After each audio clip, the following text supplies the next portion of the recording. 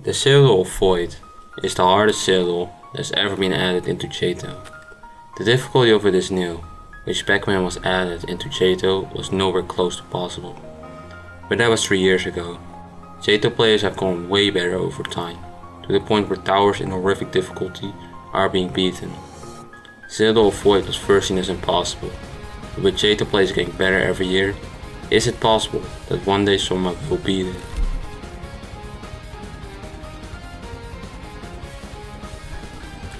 To answer this question, we first need to look at the citadel.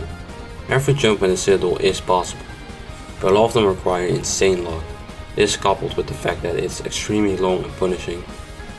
However, Tower of Eternal Void has been beaten, which is pretty much the first 10 floors of Citadel of Void. It is a bit nerfed though.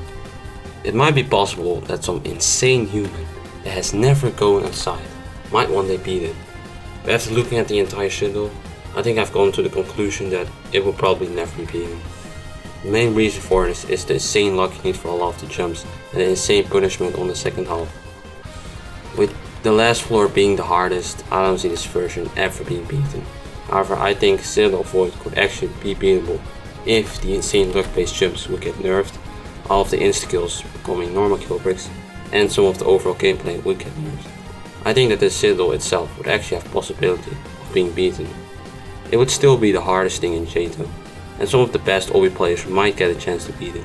However, I don't think this will happen, since I'm pretty sure Citadel Void wasn't designed to be beatable, it was more designed to just be the hardest thing in jtoh. Maybe one day we will see a nerfed version of it, but until then I don't think the Citadel will ever be beaten. Anyways, let me know in the comments what you think of it. Like, subscribe, and goodbye.